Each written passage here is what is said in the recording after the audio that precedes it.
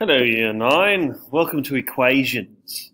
Now this is going to be your bread and butter with regards to what you pretty much the basis of what you're mostly going to do right up through to advanced. You're going to do other stuff, but it's very, very equation and algebra heavy. So before we move on then, how about we have a look at what we already should know? And that's very, very, very simple two-step equations here. So as a bit of a recap, really what's the point of an equation? Well, it's to find x. So what we need to do is we need to deconstruct the equation so that we can pull it apart and find out what x is underneath. Because this is, remember, this is balanced. In other words, that equals that. And we can exploit that because if we take something off this side, we can take something off that side. Or if we can divide this side, we can divide that side by the same amount, and it'll keep balance. It'll keep the scale balanced.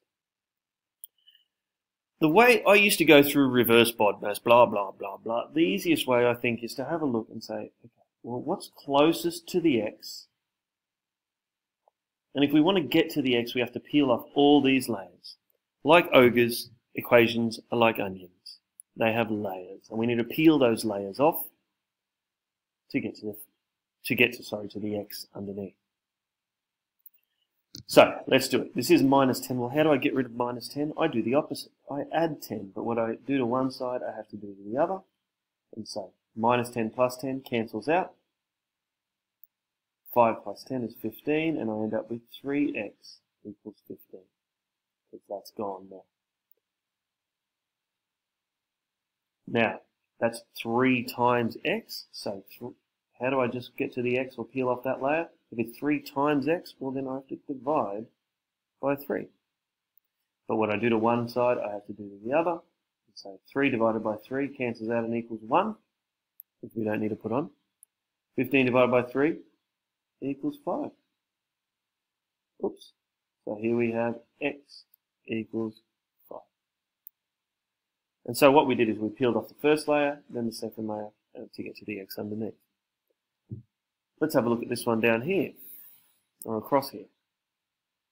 Now, in the same way here, this one's a little bit cheeky because it's everything above the line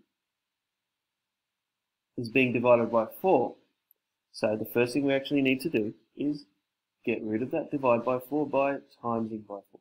Times by 4, and we end up with x, they cancel out. Minus 5, x minus 5 equals 7 times 4, which is 28. And then that's being subtracted by 5, so we add 5 to both sides. X equals 28 plus 5, which equals 33.